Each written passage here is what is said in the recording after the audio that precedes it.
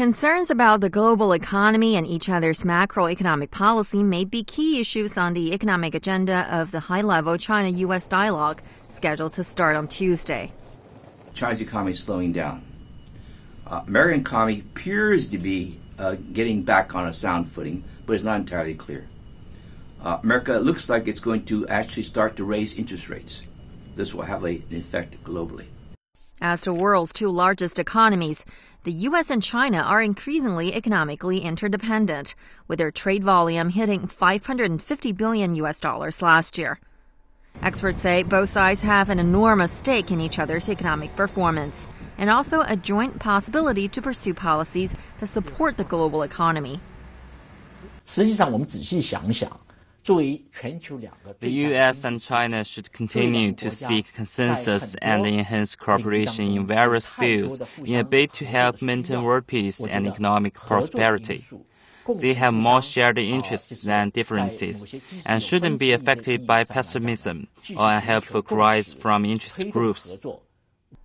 Talks on a bilateral investment treaty will also be high on the agenda during the S&ED meetings, as bid negotiations are considered the most important issue in the two nations' economic relationship.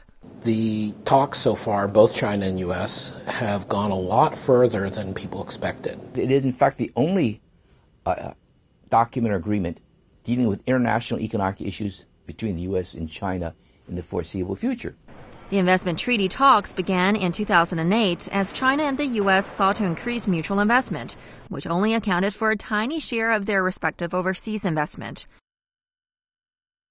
During the two-day S&ED meetings, experts say climate change and clean energy will also be discussed, as the two countries haven't done enough to tap the potential and could gain a lot through collaboration. And this collaboration is essential because this cannot be solved by the pure market. Cannot be solved by business practices. It needs government support. And the reason they need it is that this interaction, this technology improvement, it costs too much. Huang says, as China has a massive production capacity, while the U.S. has sophisticated green technologies, the two countries can collaborate to provide clean energy products at a much lower cost.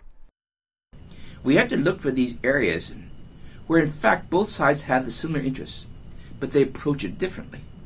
Rather than have a conflict, make it a source of collaboration. We don't do enough of that. International financial cooperation is also expected to be high on the agenda during the S&ED meetings. China has shown great interest to add its currency, the RMB, into the SDR basket, as the IMF is scheduled to review the composition of the basket this fall.